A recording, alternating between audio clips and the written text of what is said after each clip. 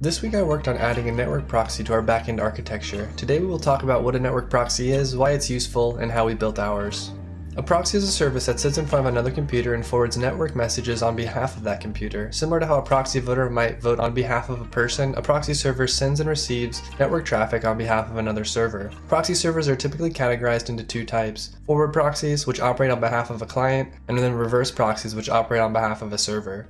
Forward proxies exist to separate a particular set of clients from the rest of the internet. Services such as virtual private networks or VPNs is a good example of a forward proxy. Also, when you're at work and you can't access your favorite MMO tutorial series, that's probably a forward proxy blocking you from YouTube.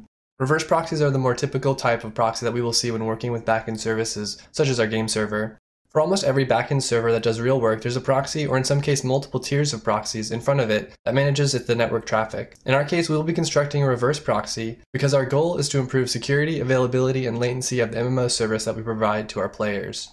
For a few common examples of reverse proxies, you don't have to look very far. There's a HA proxy, Nginx, and HTTPD. If you read about any of the above proxies, then you may have noticed that the common case for using a proxy is for an HTTP or HTTPS service. Since our game isn't strictly built on HTTP requests and responses, we can't leverage many of the useful tools that these proxies provide. That said, if we build our own proxy, then we can add custom tools that suit our needs. As you can see in the figure above, the clients have no knowledge about the actual game server or cluster of game servers running in the background. This protects us in a few ways and also provides us the ability to offload some of our non-gameplay related code to our proxy service, thus offloading some of the work. In terms of organizational advantages, the core service that we want to provide is a video game. At its most essential level, that's just a networked physics/world simulation that multiple clients are taking part in. In order to accomplish that feat, there is a large amount of bookkeeping that must go on. Clients can connect and disconnect sporadically, and they may even log in and log out repeatedly. It would be nice to have some sort of contract with our proxy so that our proxy can handle all of that. This way our game server can worry about the thing it does best, simulating our game. So if we move all of the thread management, connection requests, timeout, authorization, and authentication work into our proxy, this will help us mentally manage who does what. We can also perform network packet compression, encryption, decryption, and maybe even caching on our proxy. The largest advantage of our proxy server, though, is the fact that it's easier to scale horizontally. This is because there's a very small amount of state held on the proxy server. Contrast that to our game server, which holds the entire state of our game. Because of this, if we write our proxy server with horizontal scalability in mind, then we can scale to more users by simply launching more nodes in a cluster. Because clients must access our game server by connecting to our proxy, external attackers have no way to directly attack our game servers.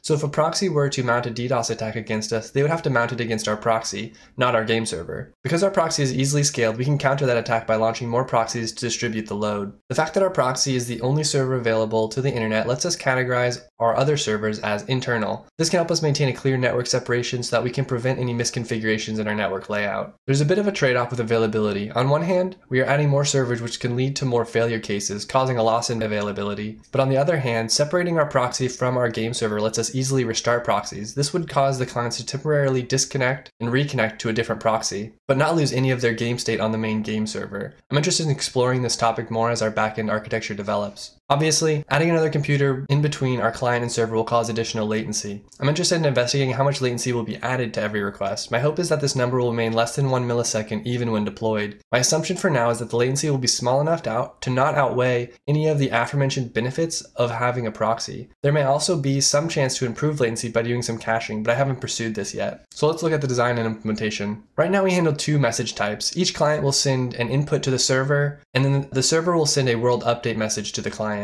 As shown in this figure, the architecture for this is basically the same as a client connecting directly to a server, except that there is now a proxy fielding the connection. To implement this proxy, there is a thread, client to server, which passes messages from a client to a server. On the opposite side, there is another thread, server to client, which passes messages from the server to the client. Notably, the number of threads is dependent on the number of clients and servers. If there are n clients, then there will be n client to server threads, and if there are m servers, then there will be m server to client threads. Let's look a little bit more in depth because nothing in life is that easy. In this figure, we have a more convoluted diagram that explains how our proxy works internally. The main takeaway from this figure is that there needs to be some way to correlate a specific user via a user ID to the connection that user is available on. To implement this, I created a data type called a room, which uses a thread-safe hash map with key as user ID and value as socket connection. In the client to server thread, there are quite a few use cases we need to care for. If a user logs in via their client, then we add their user ID and socket connection to the room struct. that. If a user logs out or disconnects, we remove their user ID and socket connection from the room struct. And finally, if a user sends a new input update, then the proxy will prepend the appropriate user ID to the input update message and forward it to the game server. In the server to client thread, things are a little bit more straightforward.